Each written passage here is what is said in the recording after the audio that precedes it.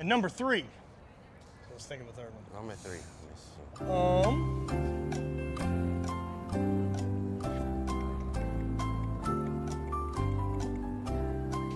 Nadine, what about time of upload?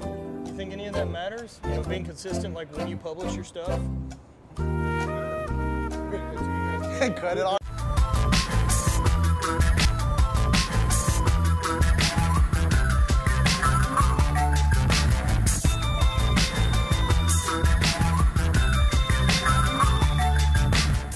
Really stoked to get a chance to talk to Bart, and more importantly, stuff about growing a YouTube channel and things like that.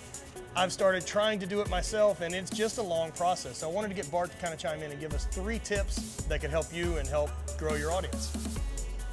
The first tip that I think is highly slept on, and I think a lot of people, the reason why they do this is because they watch people that they like on YouTube, and so they kind of see things that other people are doing, and they immediately try to copy that. I think the first thing that's the most important is finding out what's important to you.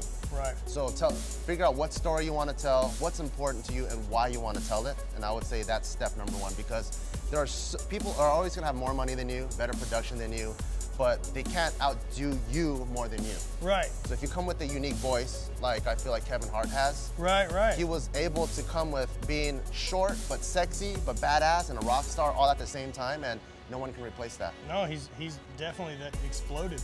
Yeah. He's huge right now. So I think doing you is the most important thing you can do from the get-go. You know, and people see when things aren't genuine. True. You know, they know when you're putting on an act, and that's what people have on TV. If you want to watch that, I think that's kind of the beauty of it, is that the YouTube thing, you can do your own thing and be you and find a smaller niche audience. Yeah. Find like-minded individuals. Yeah. Oh, number 2. I'm thinking. So number 2 is definitely consistency of upload.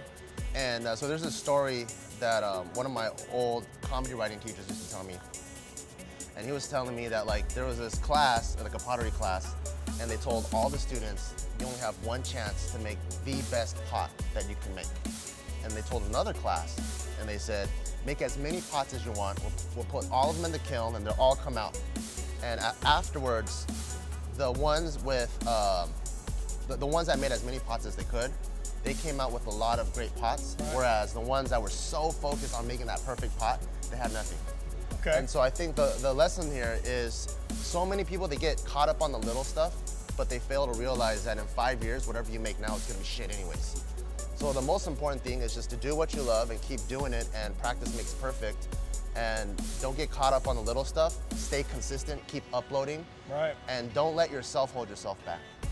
I think it was there's a Casey Neistat video, and one of the quotes he talks about is don't let the pursuit of perfection get in the way of good enough. Yes. And I think that says a lot, that at some point, get this out there and move on and create another thing. Yeah. And I think him being consistent, you know, as a filmmaker, watching his stuff, I mean, he's doing, you know, a daily vlog, and he said, the problem is I would film something and then focus, and then I'd be 3 months away from when I filmed it, and I don't care about it anymore. True. And so then it would just get shoveled, whereas now I'm forcing myself to put out content every day, and he says, I'm a better filmmaker, I'm a better storyteller, because I'm doing it daily.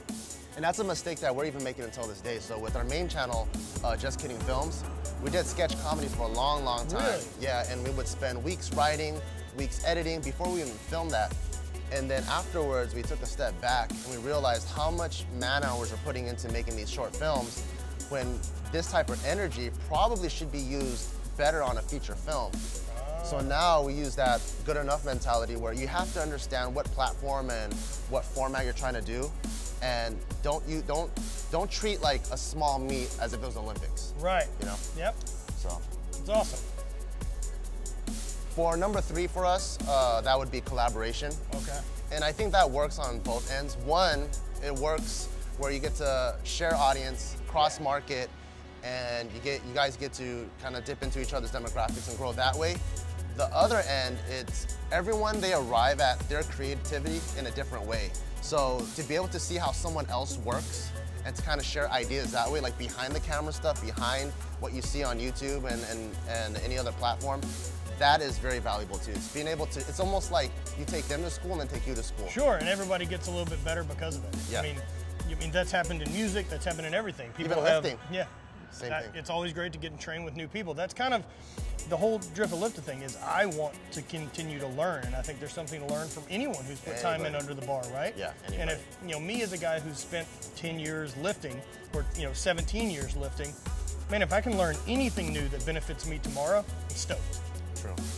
Yeah, so it's the same here. Like there's times where we collaborate with smaller channels, with bigger channels, and you can learn just as much from a small channel, or there's like maybe there's some values that you forgot because you've grown so big, and then you forgot to focus on the little things. And whereas you can work with bigger channels and you can see how much more efficient they are and how much more big picture they are than you, and you can learn from just about anybody as long as you keep an open mind. Keep an open mind. So there's your 3 tips. Use those and be more awesome.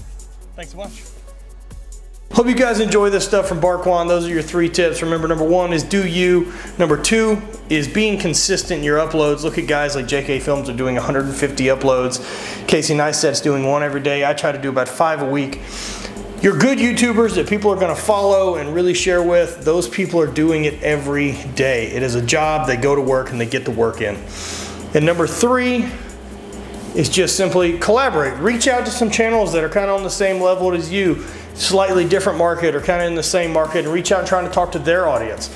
I just recently did one with Obese to Beast and getting in front of BART KWAN and the rest of his crew, the Barbell Brigade family, Brandon Campbell, Silent Mike. All of these guys are people that I can share content with and put out some neat original stuff. So those are your 3. Hope you guys enjoy it. Spread hate, always party. Thanks for watching. New DRIFTA LIFTA coming next week.